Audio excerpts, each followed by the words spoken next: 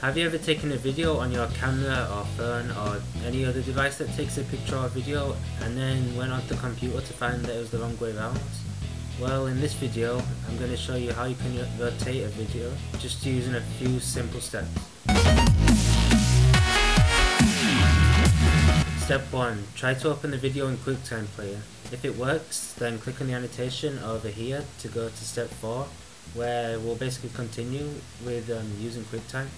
But if it doesn't work, stay with the video and go to step 2, which will come in a few seconds. Step 2.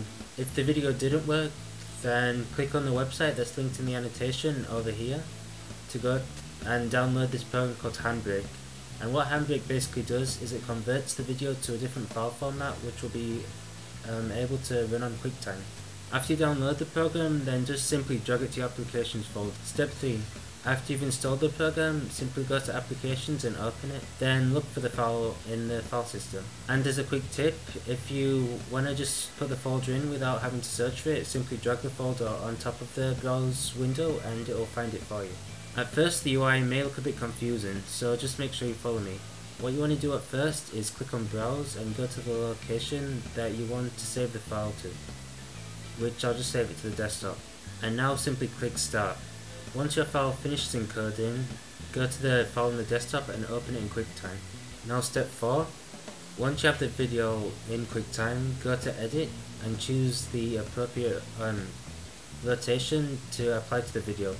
And once it's the right way up, you simply press Ctrl W as if you're going to quit the app, and it asks you to save it. So now put a name and put a location you want to save it in and simply click save. And then it will export the video and then just close the program. Also, if you want to convert the file back to an MP4 file, then simply go back to step 3, which I'm going to have linked here, where it will show you how you can convert the file back to an MP4 file, which is basically what I did in Handbrake. That was my video on how to rotate files on the Mac.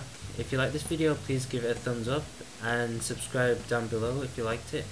And also leave any comments if there's any other how-to videos you want me to cover, or if you found this video helpful. Also be sure to check out my Tubestart campaign, which is linked over here, where I'm raising money to get better lighting, a better microphone, as well as a gaming PC, which I'm going to use for my channel 2A Plays, to be able to play games in full quality, as well as better editing.